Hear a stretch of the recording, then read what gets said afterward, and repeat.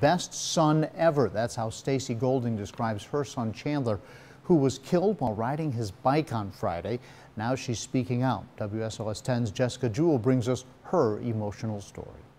In the wake of this tragedy, there's been an outpouring of love and support from Chandler's classmates here at Rockbridge County High School. I sat down with his mother today, who tells me that's what's helping her get through this. Stacy Golding tells us she's overwhelmed by the growing memorial in front of Rockbridge County High School and by the number of people who have reached out to her since Chandler's sudden death on Friday.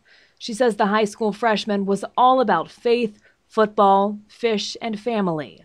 The 14-year-old was trying to turn left on Route 609 while riding his bike Friday when he got hit by a car trying to pass him.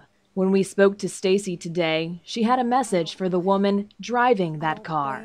I know the lady that hit Chandler. I don't blame her at all.